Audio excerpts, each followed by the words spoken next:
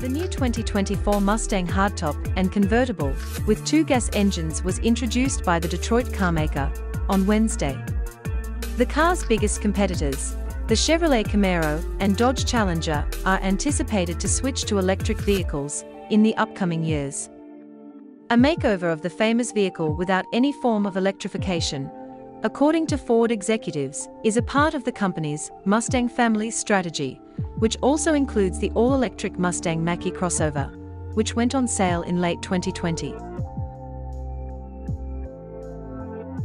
The exterior of the 2024 Mustang should look familiar to fans of the car.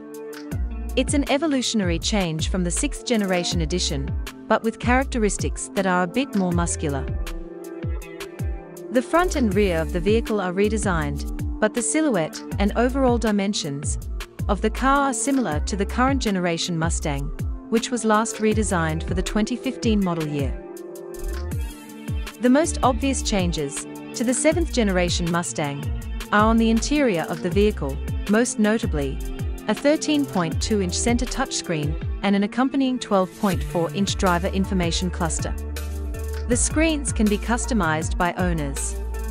2 other new additions include an available electronic drift brake for easier drifting and a remote rev feature, with the ability for owners to rev the car's engine remotely using a key fob. Under the hood, 2024 Ford Mustang is available with an EcoBoost turbocharged 2.3-liter inline-4 or a Coyote 5.0-liter V8. However, both engines have been heavily revised for the latest generation, and each can be identified by distinctive front-end details, such as the larger grille and air intakes on the V8-powered GT models.